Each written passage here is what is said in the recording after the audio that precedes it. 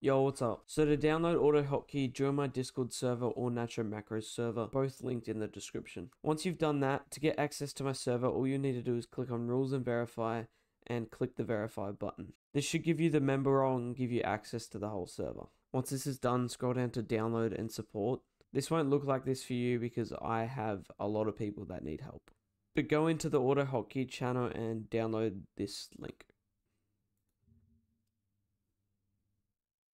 Make sure you download it in your downloads folder, otherwise it might not work. Now when that's done, go back to download Natro Macro. Now you want to open your files and go into the downloads folder. Double click the AutoHotkey setup. It should say, do you want to allow this?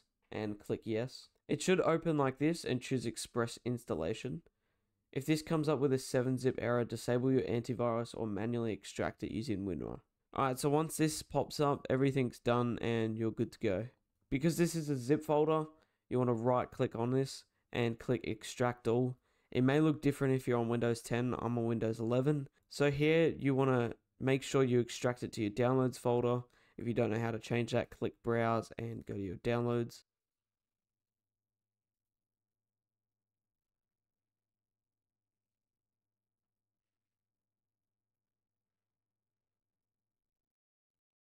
Okay, go back to your downloads and you can now delete the zip file. You don't need that anymore. And open up Natro Macro. Now you want to go ahead and open the one that says Natro_macro.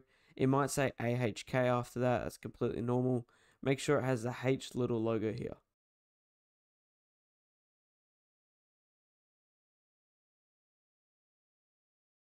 Alright, so just like that, you've installed your macro. Make sure to like and subscribe as I pretty much just help you get started on your macro journey. You have heaps of settings through here. I do have a settings guide, so if you would like to click on that and understand how to use Natro Macro, the link to that video is in the description. If you have any problems, create a forum in my Discord server or Natro Macros. Make sure you're also creating them correctly and provide valid information so we can assist you better. We also have a common problems channel, so check that before you make a forum. If you are having trouble understanding these macro settings, click on the video on the bottom left and it will explain every detail of the macro. Thanks for watching everyone, and I hope I helped.